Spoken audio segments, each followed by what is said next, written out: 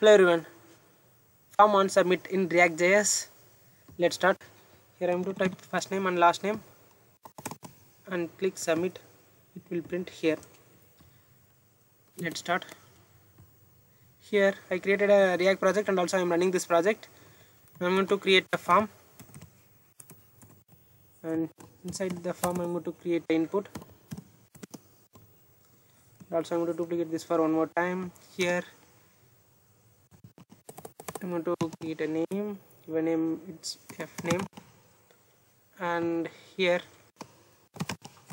name is l name, last name, and here placeholder first name, and this is last name, and I'm going to create a button for a submit.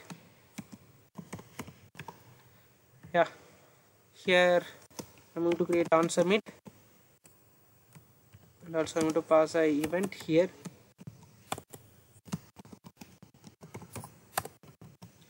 Handle submit, and I'm going to pass event. I'm going to copy this handle submit function, and I'm going to create a arrow function here. Const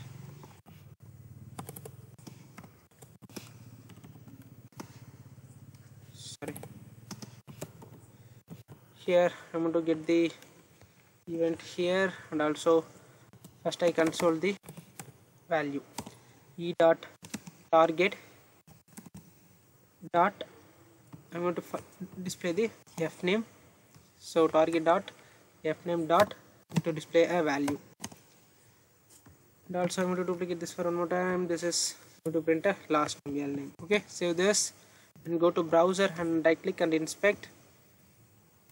I'm going to create add a big break here.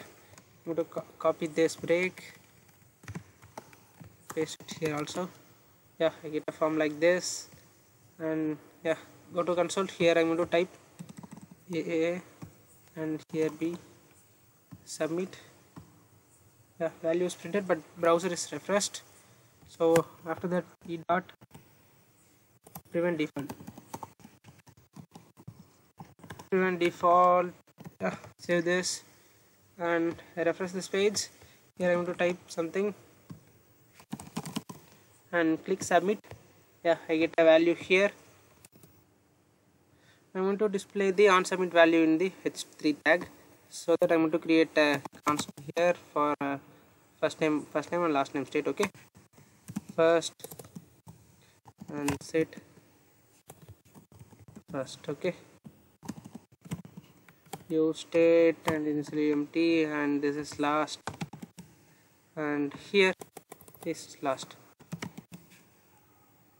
Okay, I'm going to copy this, and after that I'm going to pass the e dot target dot f name here, and I'm going to duplicate this for one more time. This is for last. This is l name. Okay, after the form I'm going to create a h3 tag, and here pass this, and this is last. Save this and go to browser, and here it's something, and if I click submit, value is printed here. And after submit I'm going to reset the input field, so I'm going to copy this,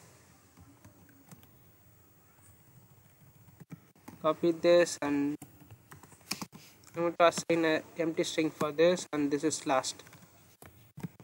Save this and refresh this page.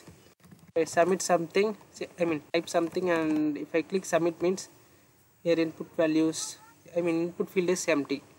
This is what I tutorial in this video. Bye bye.